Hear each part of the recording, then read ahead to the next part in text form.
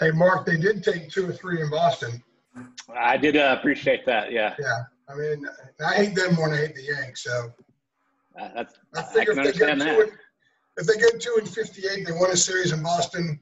Let's roll with it. And the Mets beat the Red Sox too. That's good. Good Sox looking pretty bad. Yeah, their pitching's pretty awful. Yeah. That's okay by me. Mr. Harden, how you doing? Doing good, Andrew. How are you? Doing all right. Nice backdrop. Yeah. Hey, John. Somebody smarter than me know if there is a allow everybody to record option here? Seems like something they would have put in this. I think you got to do it from your, like when you're looking at it on the website and you're like doing your settings, you can do it like allowed all participants to record, but you have to do it like before you set up the call. Yeah. Jeremy, for what it's worth, I just got a message saying the host has allowed everyone to record, so I think we're all good.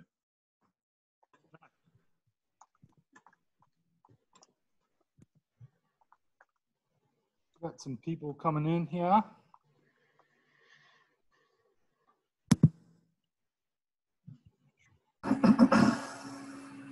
Everybody, if you still can't record, just let me know, and I will try to get to you. But I think I got everybody. Jeremy, this is Charlie. I don't have any. Hi, Charlie. Should be good. Just let me know in the chat, gang. And I got one more thing I got to do, and we can get rolling.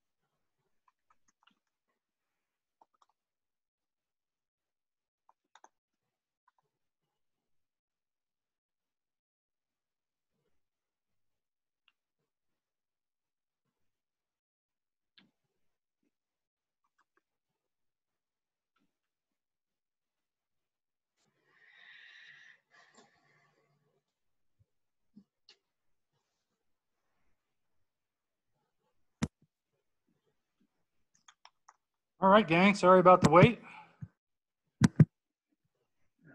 As you guys know, pop open your participant window. Some of you have already raised your hand. Not used to it. Pop open the participant window, and when Coach is through with his opening statement, we will move to questions. So, Coach, if you're ready, you can unmute yourself and go ahead.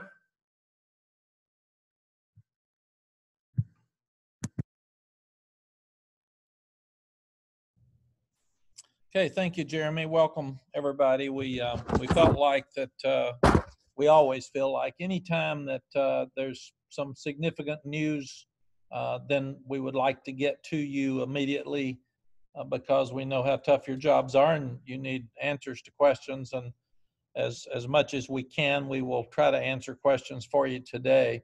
And Jeremy, I think we're planning on this being the only time that we meet before practice starts. Is that what I understood from you? So ask your practice questions today.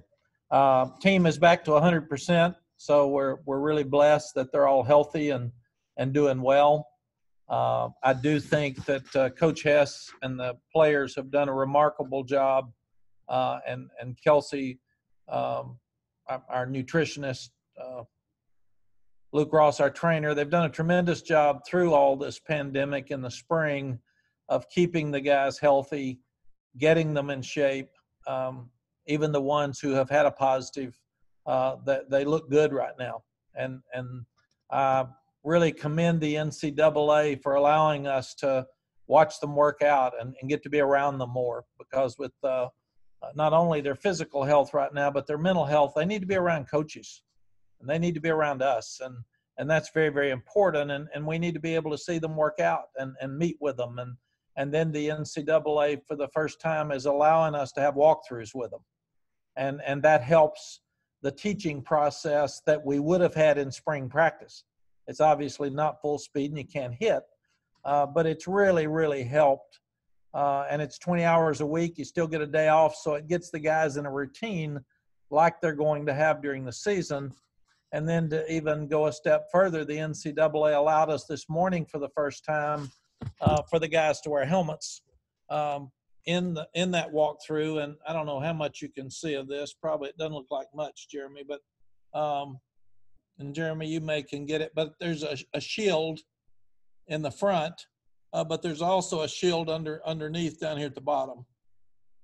I'll get Jeremy to hold it up for us. And with this shield, they feel like it gives the guys extra protection. Now, some of them that wore it this morning in the walkthrough didn't like it as well, because they said, you had trouble breathing. But in practice, we're either going to wear the shield or we're going to wear a mask. And then in the games, they'll be able to do whatever the doctors allow them to do. But today was the first day. Jeremy, can you hold that up so maybe the guys can see it better? I'm going to take my backdrop off and see if that helps. Okay.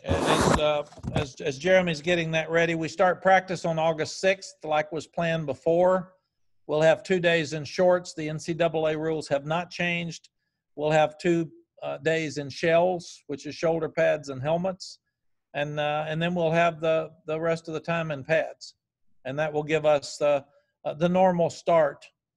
Here is the lower shield that we're putting on the helmets now. So you can see the upper shield a lot of the guys wear anyway. And the lower shield would just replace the mask because that is protection from them down at the bottom.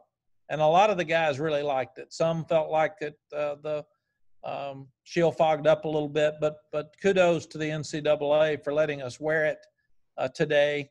And up until we start practice, because I've told our players, wear it until practice starts at least and try to make it work, because people think it's safe.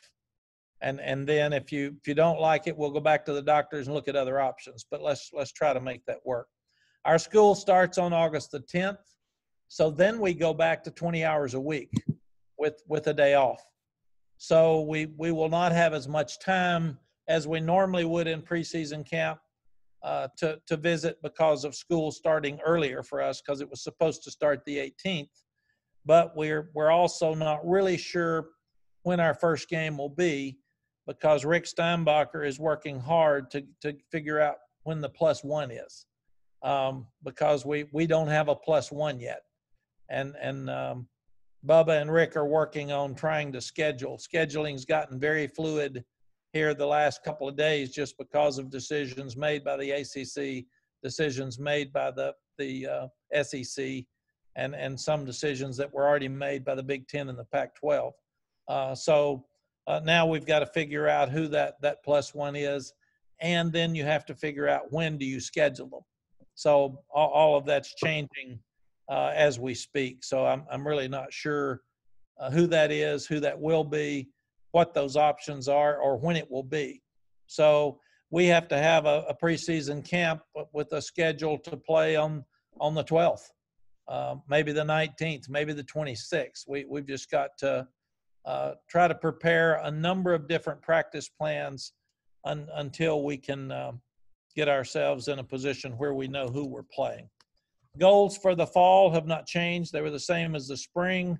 Now you have COVID guidelines and we have our medical guidelines.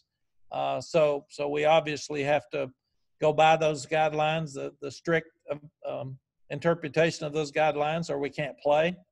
And the most important thing for all of us is the safety of our players, our staff, our fans, our media, everybody involved, people that are first responders and healthcare people at the stadium. So it's something that everybody is looking at from top to bottom to figure out exactly how this thing's going to work. For us in football, we've got to create more depth. It was one of the disappointing things for us and everybody else that we didn't get to have spring practice because we had a lot of young guys that we could have looked at and worked in the spring. And we had 13 early enrollees and some guys that redshirted last year. So we have to make hard decisions with all those guys in fall camp to see which will be ready to play and which will not. Our kicking game needs to get better. We mentioned that the other day, so we'll work hard on kicking game starting from the first day.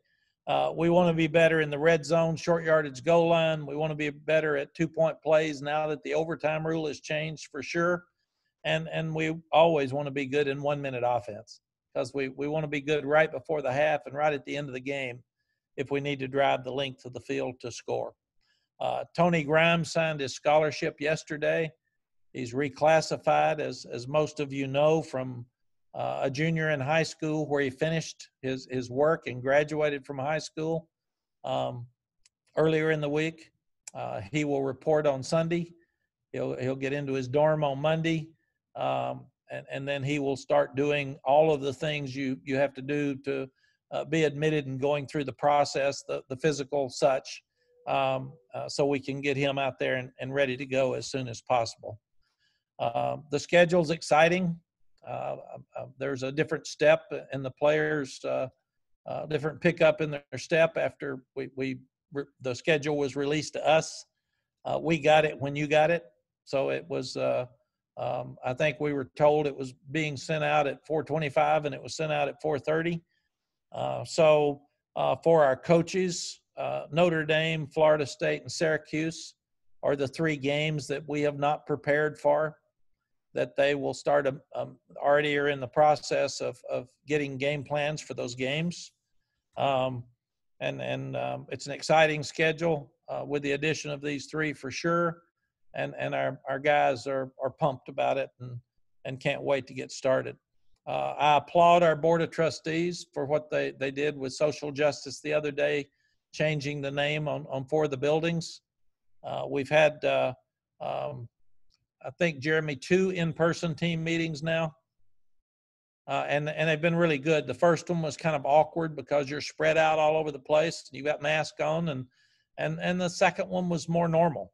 And that's why we want to continue to have them. So this is our new normal. So we've got to learn how we're eating, how we're practicing, how we're meeting. And I'm really proud of Emmanuel Acho, who was a linebacker for us at Texas, and he played 3 years with the Eagles. And Emmanuel started a show now that's called Uncomfortable Conversations with a Black Man.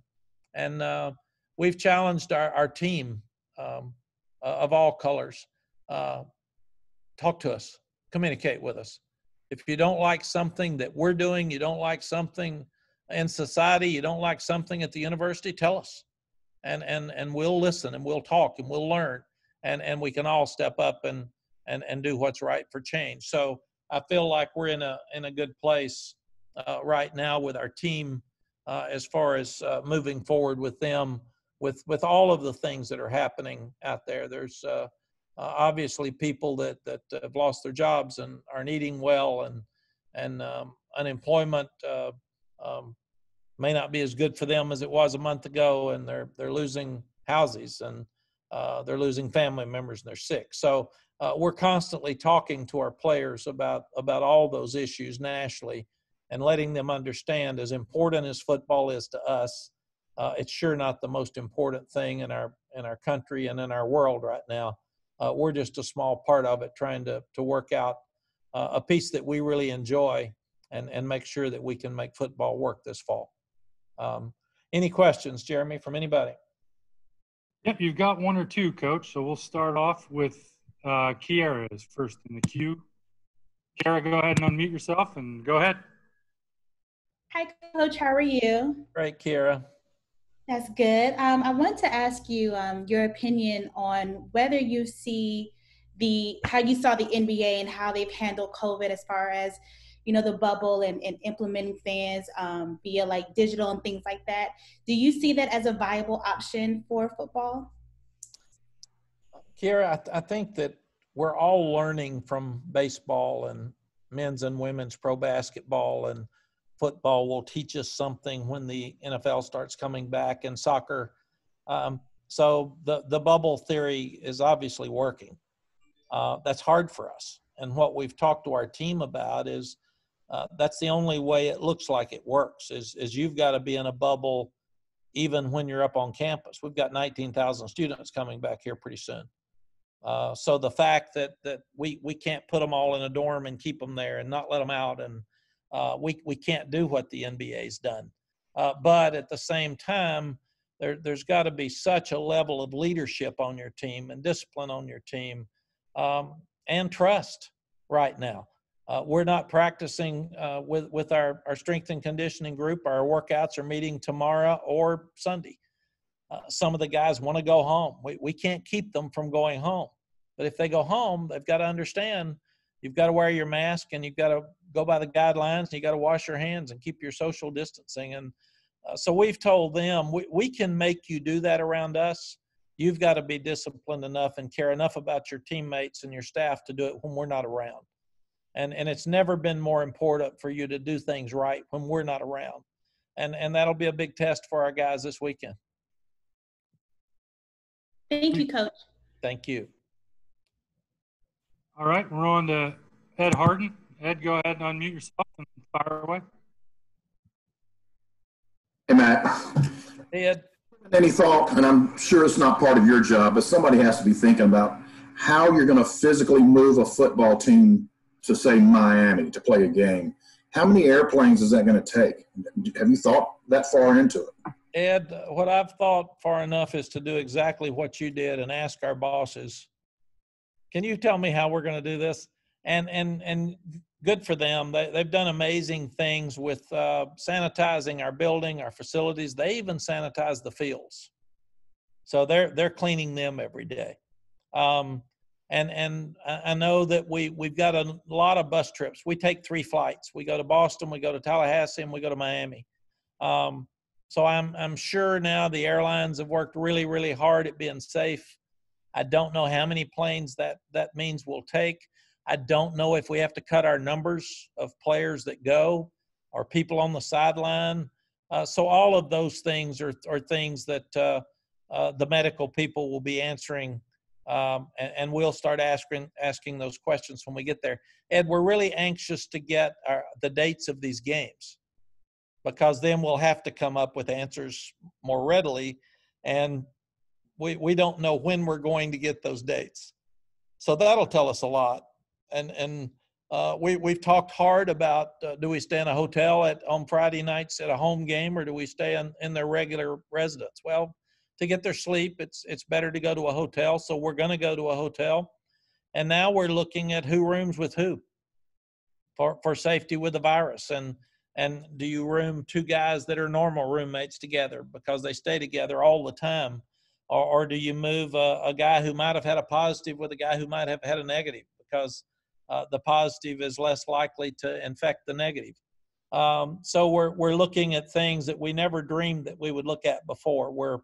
But we have decided we are going to stay in a hotel, because our 5 away games will be in a hotel. So we've got to get used to it. We've got to have a routine. And how do you meet if it's storming or it's rainy and you don't have enough room in the hotel to social distance? How do you have your meetings before the games? How do you eat your pregame meal if you can't all get in one room because you don't have enough space? Do you have to have 2 pregame meals and change it up? So we're putting more thought into stuff like this than you would ever dream that we would do one of our coaches asked me, when will we stop talking about COVID? And I said, when we get a vaccine.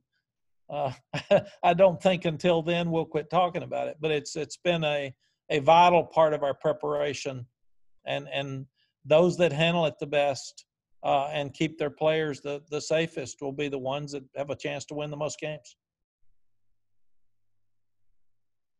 Thanks, Ed. Thanks, Ed. Andrew Jones, you're up. Go ahead and unmute and fire away. Need to mute, Andrew. There we go. There we go. All right. I'm a technology whiz. Coach, I do appreciate you talking with us again. I've got two questions that are unrelated. The first one, we've seen a lot of videos that you guys have been putting out on social media the last week and a half or so. The guys are running and doing all kinds of stuff, and they have masks on. Do you have to scale back what they can do and the amount of time that they would do it because of the mask? Is it a little bit more difficult for them to do what they would do without it?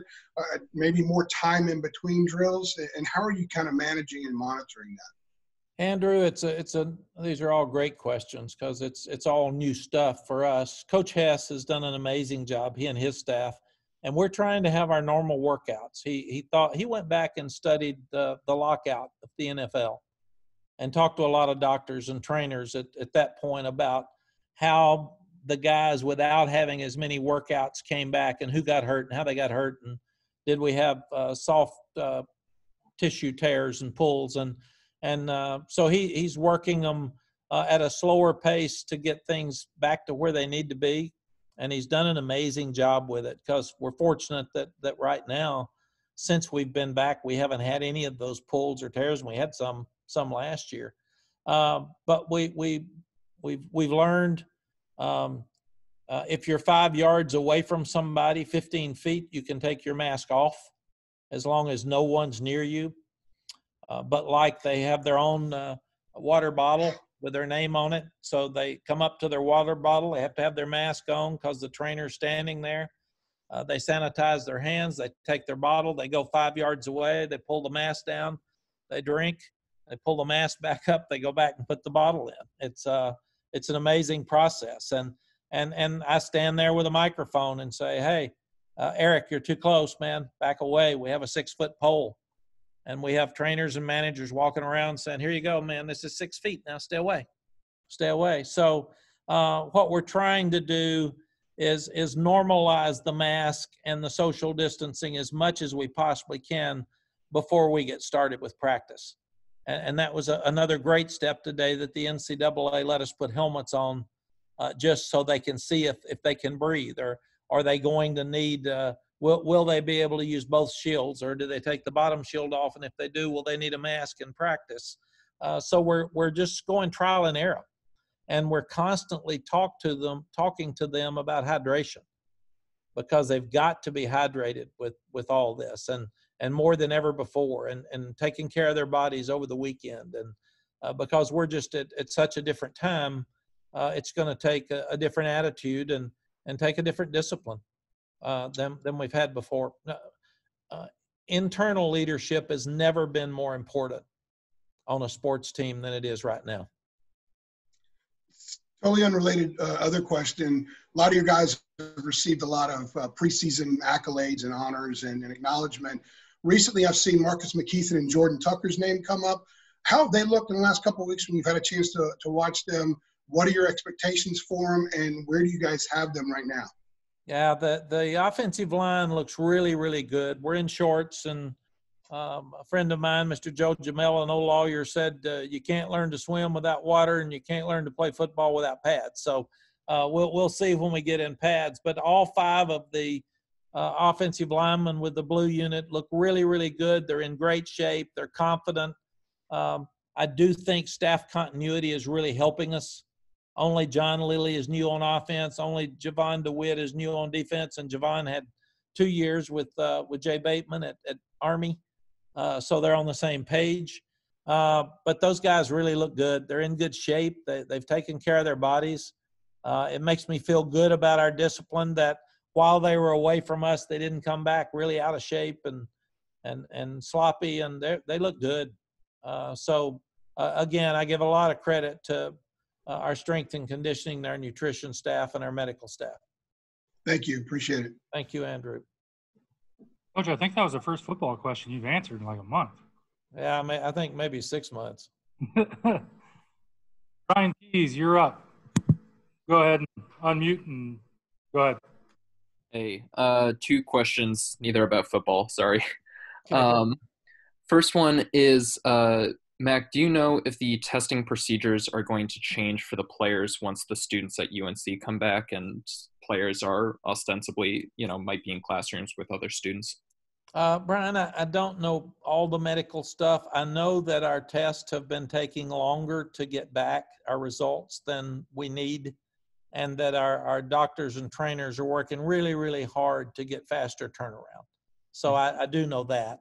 I also think I didn't get to read all 8 pages carefully of the ACC medical protocol, but it seems like from what I found out, and Jeremy could check this to make sure I'm right, is if you've had a positive, you will not be tested again for 90 days.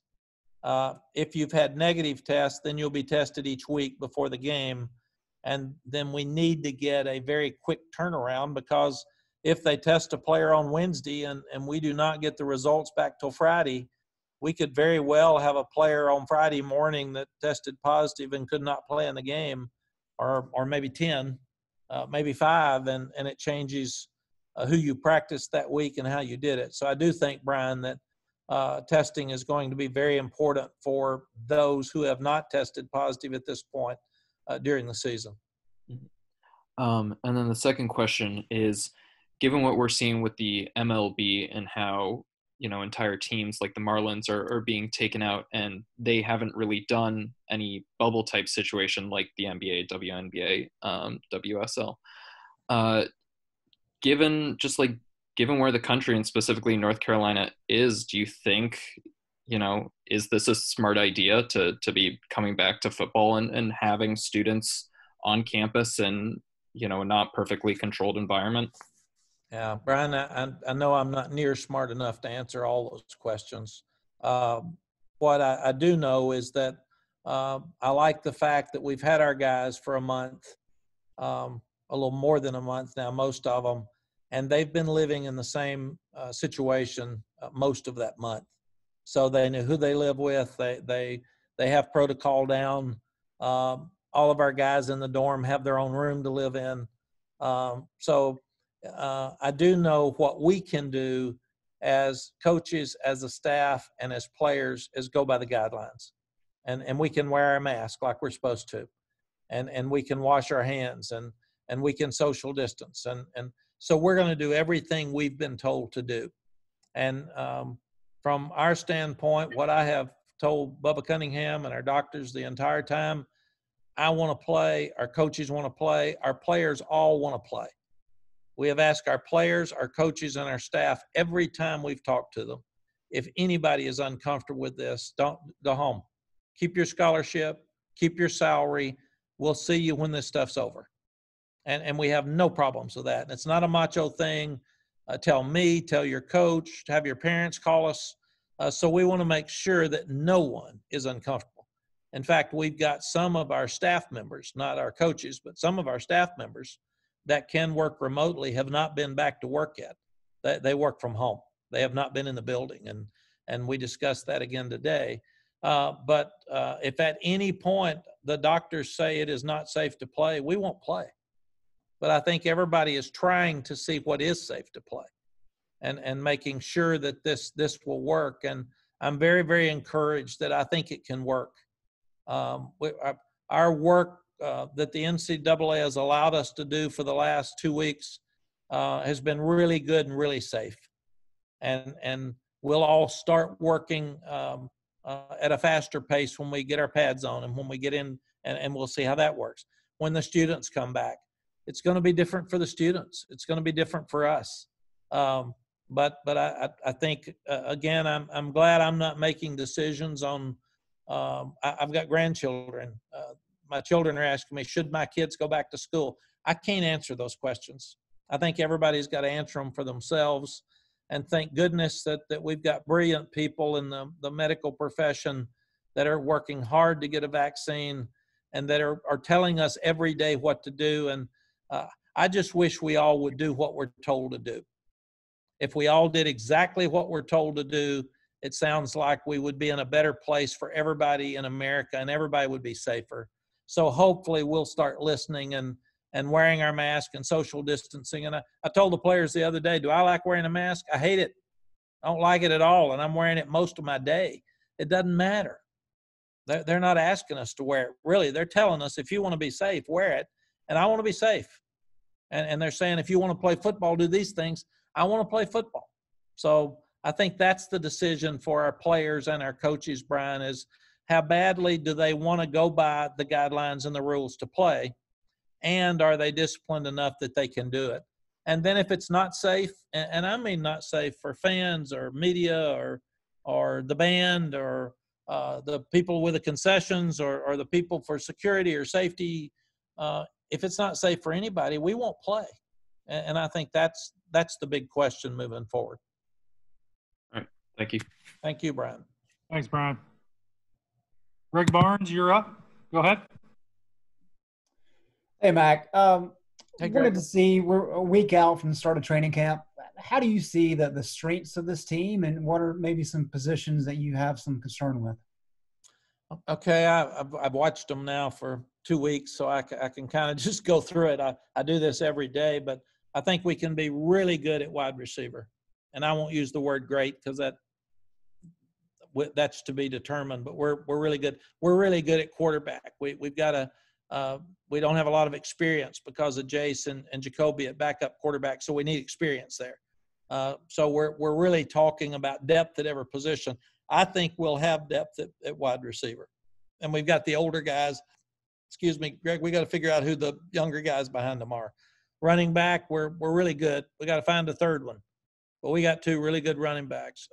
Offensive line, we're talking about today, I think all 5 of them, they've been with Stacy a year. They've been with Phil in this offense. They're really good. So we think they can get better, but we got to find 5 more. And that's really, really important as we're going forward. Tight end, Garrett Walston's the only one that's really played. So Kamari Morales is young. Then you got the 2 freshmen that just got here and don't have any experience. So that's a question mark for us. Garrett's got to carry that load, and Kamari's got to come on until the young ones can come. Defensively, I really like what I see in the secondary.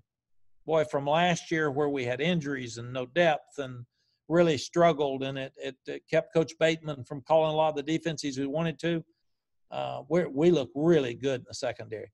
And then you add Tony Grimes to that. I'm sitting there looking at it the other day, and I thought, oh, and we got Tony. I forgot about Tony because he wasn't supposed to be here till January. So I think the secondary can be really special. And then how many do you play, and do some become nickels and you play one less linebacker? The linebackers, you've got the 2 that played all the time back, and they're really good.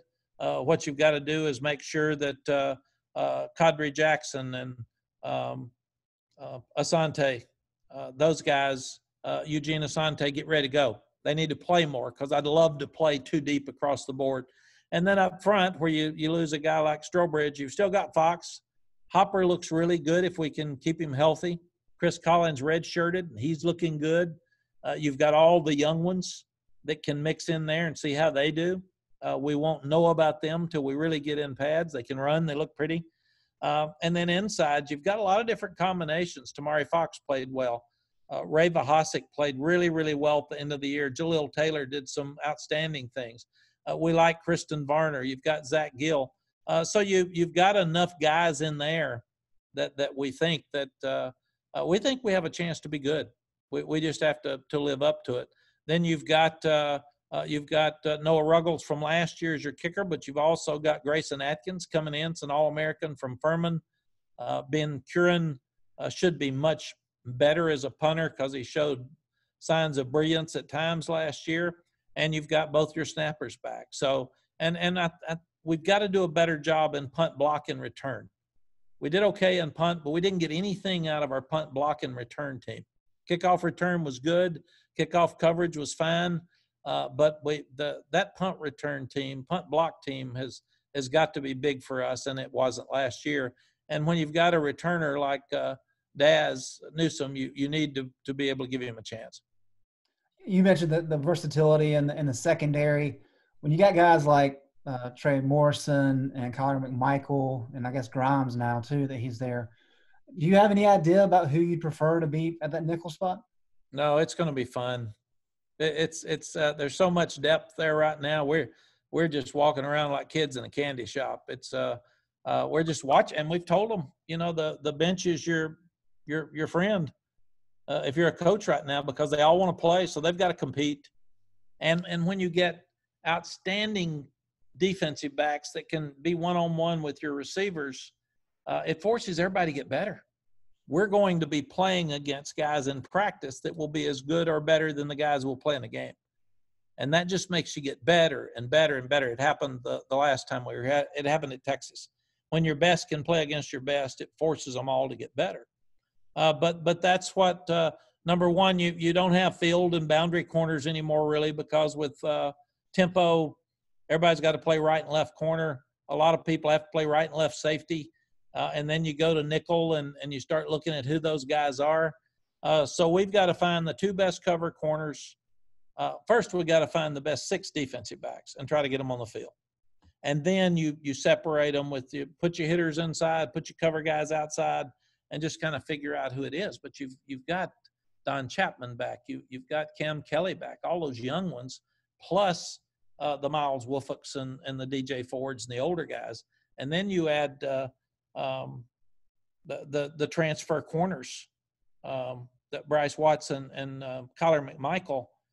Then you stick in a late addition with Tony Grimes, along with everything you had.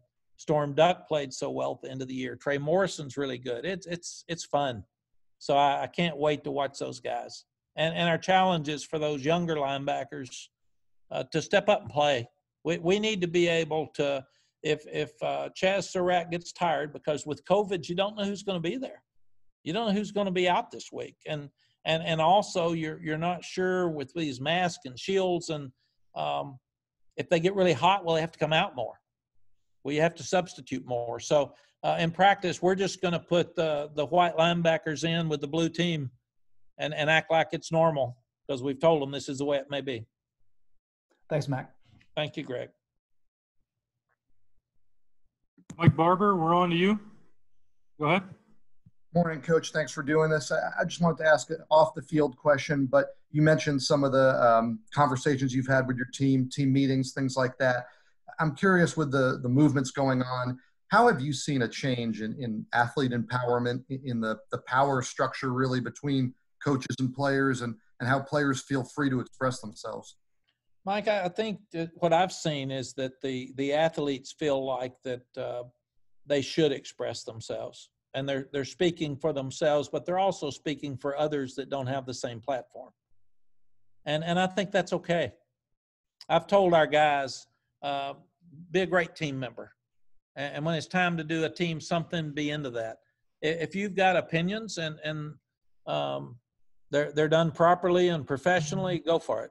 And I have opinions, and I have a platform. So I feel like I can use those. And I understand my job. I understand the parameters of my job, and I don't want to get outside of those parameters. But at the same time, if I have an opinion, or if I feel like I should share an opinion that our team feels really strongly about, I feel like that's my job to step up and do that. And I think our players appreciate that. When you consider that and the likelihood of the one-time transfer rule coming in, does it change the way you coach kids, and does it change the power dynamic of kind of who's the boss, I guess? Mike, it doesn't for us. Our coaches have asked that question. How do we coach when it's going to be a one-time transfer? And I said, number one, you recruit the kids that want to be here. You recruit the kids that love this place. You recruit the kids that fit who we are as coaches, and then they won't want to transfer. And that's the key. If somebody wants to transfer, I don't want them to stay. I like to sit down and tell them, here are the possible consequences of you transferring. You may not get to go somewhere else. It may be a lesser place. So be smart before you do this. But if you want to go, I'll never talk a guy into staying, because I want guys that want to be here. And I want guys that are totally committed to me and to this place and to our staff. And in the fourth quarter, those are the guys that win. But I'm not worried about the one-time transfer rule because I don't think it'll ever affect us because we're fair with our kids. We're honest with our kids. If it does affect somebody, it would be that they're not getting to play. And this is a tough sport for morale because you've got 11 that play at a time and you've got 120 on a team. So the large majority of guys are sitting on the bench. They don't get to play. So they're griping. Their parents are griping. Their high school coach is griping. Everybody's griping. And in truth, you can only play 11. So you can't play more than that. So you'll always have some disgruntled players on a football team. But I want to make it so good here with everything that we're doing for their experience and trying to help them when they get out that they want to stay. Because I've told them all, you may not play here. You may not play in the NFL, so you've got to work it where if your dream of playing is taken away because you got hurt, you got sick, you quit, you're not good enough, that doesn't ruin your life and your future and your career. So let's work on your life after football, and then football will take care of itself because we told them we love y'all. We can't play you if you're not good enough or if you don't practice good enough or if you don't act right. We can't do that. Our job is to win. We want you to graduate, and we want you to win. Now, in that process, we want you to have fun, and we want you to prepare yourself for this tough life out there after football. And with COVID right now, it's harder to get jobs for young people than ever. We have a responsibility to prepare our guys for jobs that they can get and start looking for them and helping them as soon as they get out of here. And I think that's why we haven't seen a lot of transfers.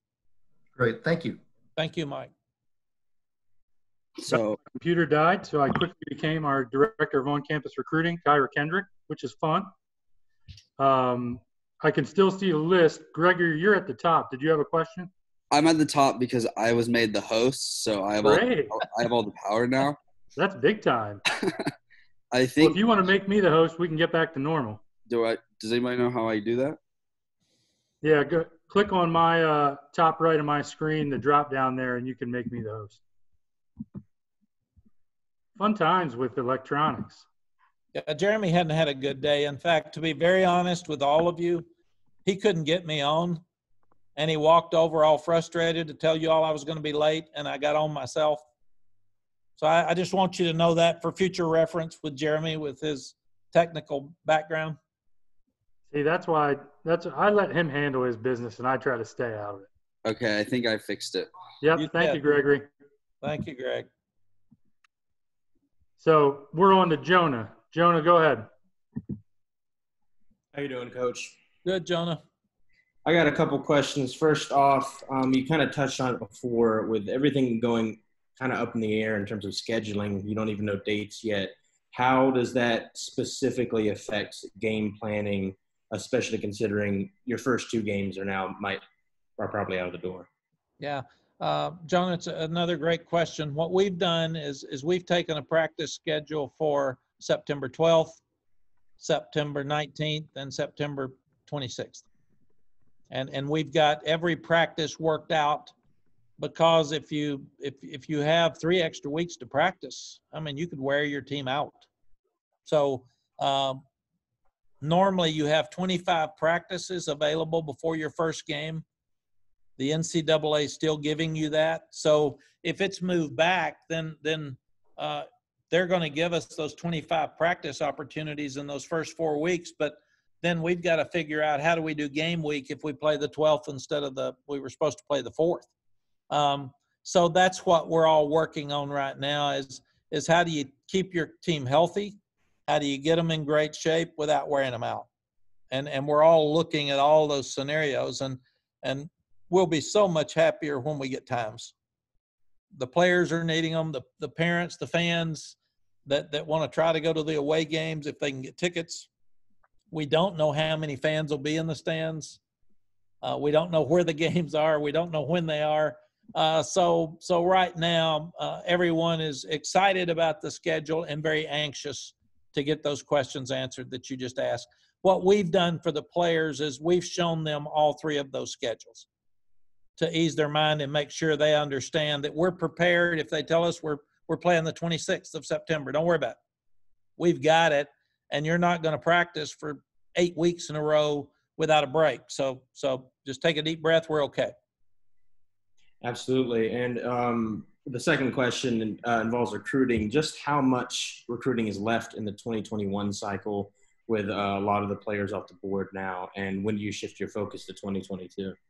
I think most of our 2021s are done. We've got a couple other guys that we're talking to, 2 or 3. But our class will not stay ranked as high probably as it was going to be, because you take Tony Grimes and he reclassifies, that takes him out of that class. And then we probably won't sign but maybe 20 guys. So the class won't be big, and usually those aren't rated as high. But per player, it's really a good class. And we're already working on the 22s. The 22s are unique if their state doesn't play high school football this fall. Most of our evaluation will be done in the spring. If they play in the spring or in different camps that they go to, or talking to people, or trying to get them here at our camp so we get to know them. So all of that's really uncertain moving forward. Thank you, Coach. Thank you, Jonah. All right, we got Aaron Beard next. Aaron, go ahead.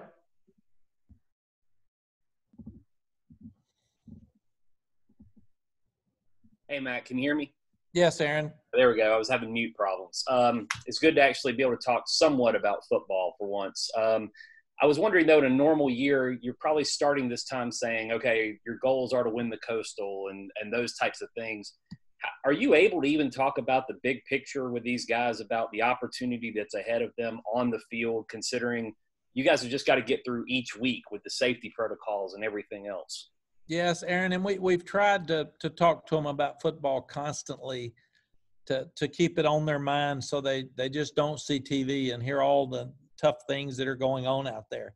And we talk to them about those tough things, but we also talk to them about football. So our goals now would be changed to win the opener, win all the in-state games, and get to the conference championship game and win the ACC. And then wherever that takes you, hopefully that would take you to the playoff and win a national championship. So other than the Coastal, to get to the conference championship game, I'm not sure that it's been decided yet how you get there. One person told me that was the 2 highest rated teams, and somebody else told me it was the most wins, percentage wins over your ACC games. I don't know that they've talked about tiebreakers and all that. So I can't get into definite detail with the players. But I've told them that we need to win all our games. And if we do, that puts us in the conference championship game and gives you a chance to go to the playoffs and win the national championship. And beyond that, that's where we are. And just to follow up on that, we talked a lot about confidence last year with that group that you had inherited, that you had to get them to play with some confidence. I guess that's probably a positive at this point, that, you have experience back in a lot of key areas, and they have confidence to kind of handle this situation that maybe puts them in a better position when you actually do start playing games. Absolutely, Aaron. I think it's the biggest difference in their workouts now. There's leadership. They talk. They laugh. Last year, we had 5 guys that didn't even go through spring practice on defense. We had never seen run till we started practice. So now we're talking about how deep our secondary is. So the kids are having fun. They're communicating with us really well. They trust us. We trust them. And we know that we have a chance to be really good. So the confidence is high. That's what makes it so much fun right now. Thanks, Mack. Thank you, Aaron. And Aaron, if I don't have a chance to get on a couple of these Zooms with the media, could you take it over for me, since you do me better than me? That's what I've been told anyway. But at some point, you've got to do me for us. I think Aaron left the call, Coach. I don't know what happened. He ran. His boys threw him his guys threw him. No, I'm here. No, I'm here. I'll save it for a press conference when we can actually be together one day. How about that? We'll do that. Let's hope that's soon.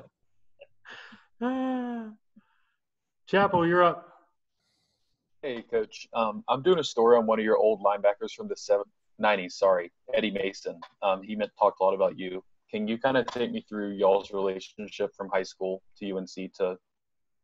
Yes, Eddie is kind of like an extended family for us. He's like an adopted son. He's a minister that works out a lot of the different guys up in the DC area.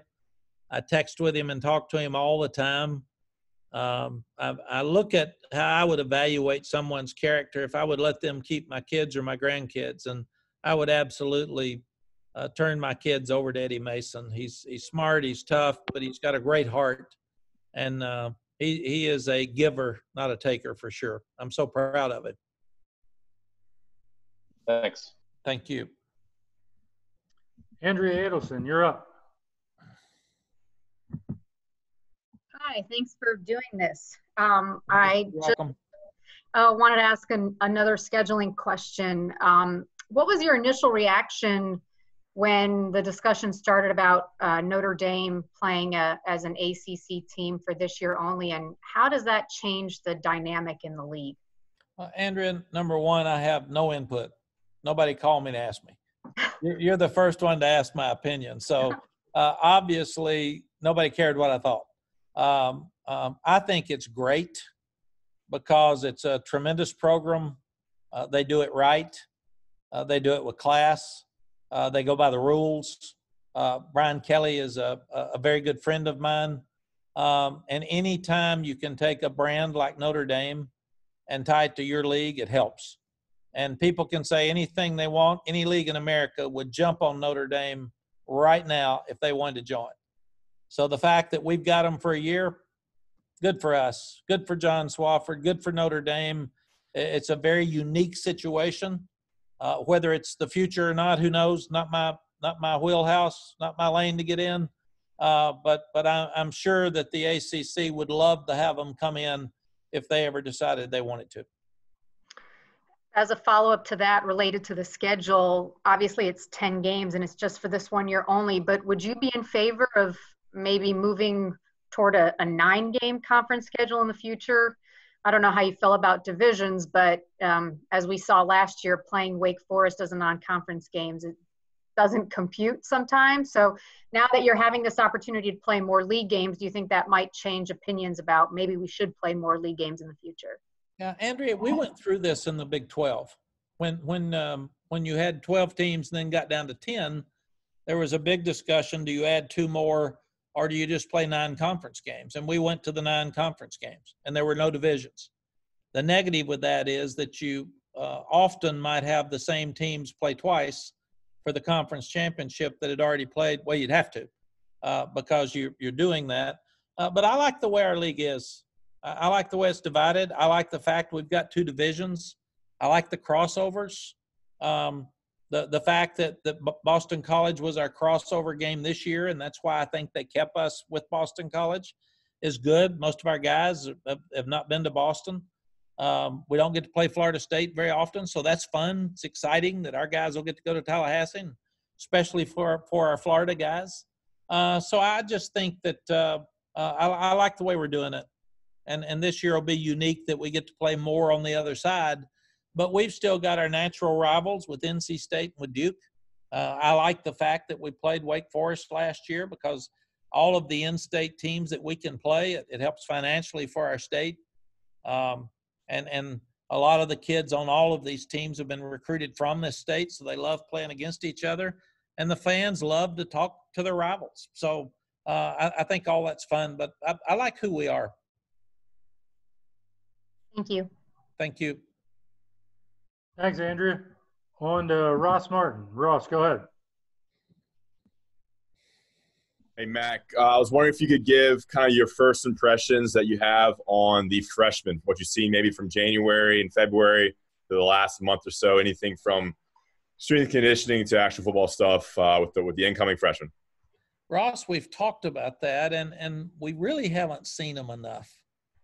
You know, the ones in January, we didn't get to watch them work out because we were out recruiting, and then we go to spring break and we're getting ready to go to spring practice and we're out of here.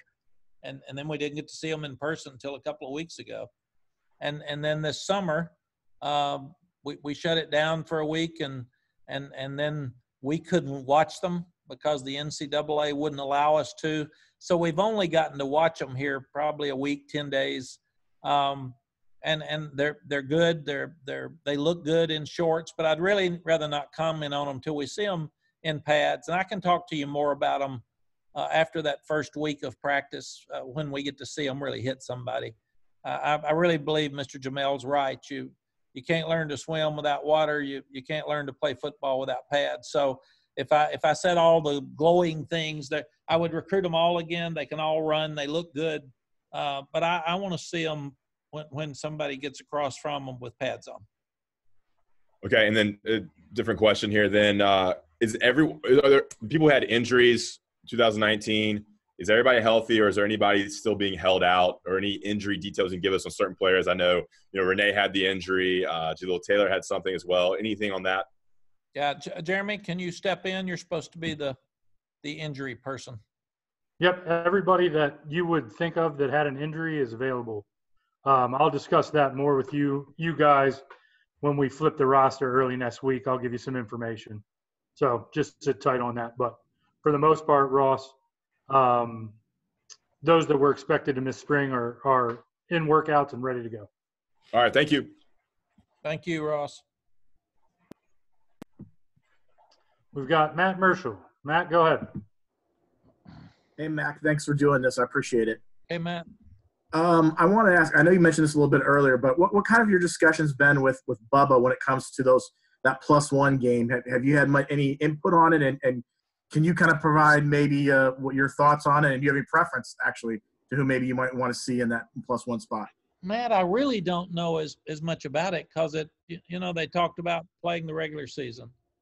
Then there was discussion about no out-of-conference games. Then there was discussion about an 8+1 and then a 10+1. So Rick Steinbacher, who played for us, and I really trust him with my life, he and Bubba are totally in charge of that. I think from what was said, the ACC would rather it be a home game. So our 2 home games would be Connecticut or James Madison. So I'm sure they're in conversations with those people now, but I've been so overloaded. I've told them to do whatever's best. And I've said from the beginning, I want us to make sure we're all safe. Don't call me about any decision, because I'm going to tell you, if we're all safe, let's do it. And they're going to do that anyway. And then I said, then the other part of it, we got to make some money at some point. So whatever you all need to do after safety is concerned to get the right people to play, to make some money, do it. And I'm all in. So those are the only 2 things I've said at all. So I'm staying out of it. Rick will call me and say, we're looking at this. What do you think? At this point, it's so fluid that he hasn't even been able to, because it just happened, yesterday or the Wednesday. It's been so fluid that he hasn't even been able to talk to everybody. So I think they're in the process right now of talking to everybody, and even the ones that you're not going to play now, there has to be discussions. Are you going to reschedule a game later? Or so that's probably as hard a situation right now to work through as any. So thank goodness Bubba and Rick are doing that instead of me. Thanks, Mac. Thank you. Gregory Hall, you're up. We got 2 more. Hey, Mac, what are some of the challenges for you and your coaching staff with such a drastic last-second schedule change that the ACC came out with a couple days ago? The biggest thing the first thing, Greg, for me would be to keep the players and the parents up to date and aware of what's going on. When something comes out that quickly, then parents say, do we get tickets to the games? Where are the games? When are the games? Can I get a hotel room? Will we get tickets on the road? And I've never been told in my life so many times, I don't know. I'm not sure. We'll have to wait and see. So for all of us who have structured lives and have schedules and want to know what's going to happen, I have our staff scheduled a year in advance. And I'm not really sure what's going to happen Monday. So that's been the toughest thing, is that people have not been allowed to do things that they grew up doing that were fun. So we're having to tell our players that, do we like it? No. Is it different? Yes. Is it not as much fun as if you ran up and hugged everybody and could go out and eat dinner? And yeah, it's all different. And it'll be different when the students come back. You're not going to be able to go to parties, and you're not going to be able to be in big groups, and it's just not going to happen.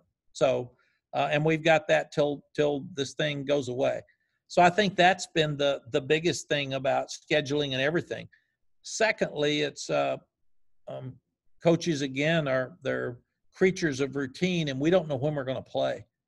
So it drives you nuts that you don't know when your opener is, and you don't know who you're playing. So all we can do is live in the moment, do what we know we can do. And right now, that means get a scouting report for Syracuse and for Florida State and for Notre Dame.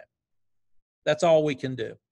And then in today's staff meeting, the staff said, who just like you all, and who's our +1? I don't know. When are we going to know?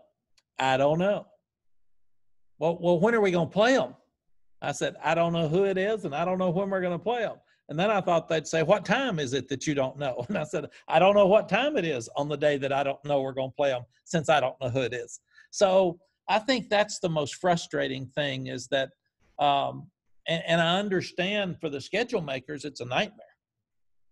They got to figure all this out. And then we all the football ops people have to get a plane or a bus. They have to get a hotel if it's on the road. And again, athletics directors and chancellors and presidents are trying to decide how many people get to come to the games, and then how is that allotment of tickets going to be separated. And then the players asked the other night, do our parents get tickets? Do we get our normal 4 tickets for our guests? And I don't know.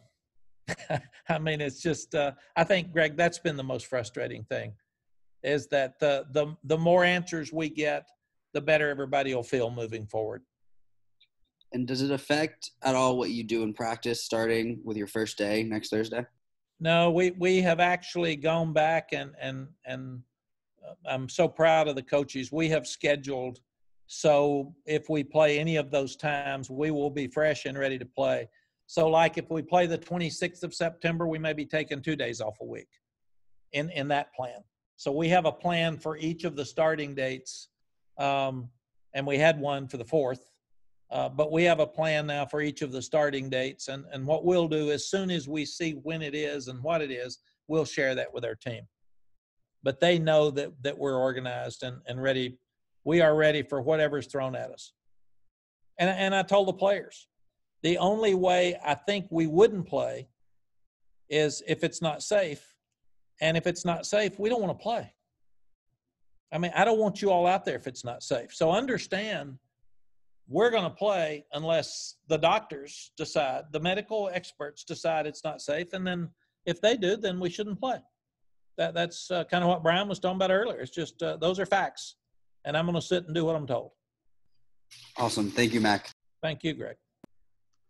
All right, Coach, we got our last one from Alyssa Ray here. Hey, Coach, with Clemson being so dominant in the Atlantic Division lately, now with this new format, divisions are out the window, how does that change the landscape of this conference, considering everyone's kind of on the same playing field and have the same opportunity to get to the ACC title game? Well, Alyssa, I think it's fun and unique and new, and at a time where there's so many tough things out there for all of us, it's kind of a new buzz. It's this is fun and this is unique, and I think we're all trying to figure it out. I walked into the staff room the other day, and our coaches were looking at everybody's schedule to see who, in their minds, who had the best schedule and who had the toughest schedule and who had the best chance to win with their schedule they had. And I said, you all know that doesn't matter. Nobody asked you. Nobody cares. You better be worried about our schedule, not anybody else's. But it's fun and unique that now all of a sudden the challenge of Syracuse, Notre Dame, and Florida State for us just thrown right on us. And you should have seen Michael Carter's face, who's from West Florida. Coach, are we really playing Florida State at Florida State? And I said, yes, we are, bud. And I've never seen a happier young guy. So that's fun and unique. The kids have worked so hard without any answers. And then at one point I thought we probably weren't going to have a schedule till next Tuesday. And then all of a sudden the schedule popped out. So we called a team meeting Wednesday night just to have this discussion with them, to tell them everything we know about what the schedule and what we don't know about it. And understanding we'll get these answers, but when your parents are asking, tell them we don't know. We'll let them know as soon as we know.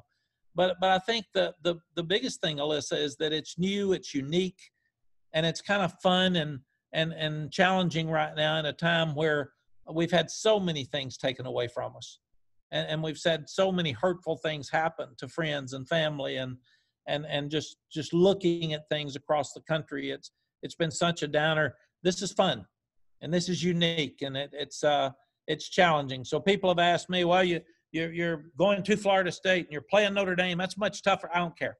I'm excited. I'm excited about the games. I'm excited for the kids. The coaches were excited to have a schedule. The fans are excited. So I just think that this is really cool, that there's hope, there's a chance, it's new, it's unique, and we'll all learn from all of this stuff and come out stronger on the other side. Thank you. All righty. Thanks, everyone.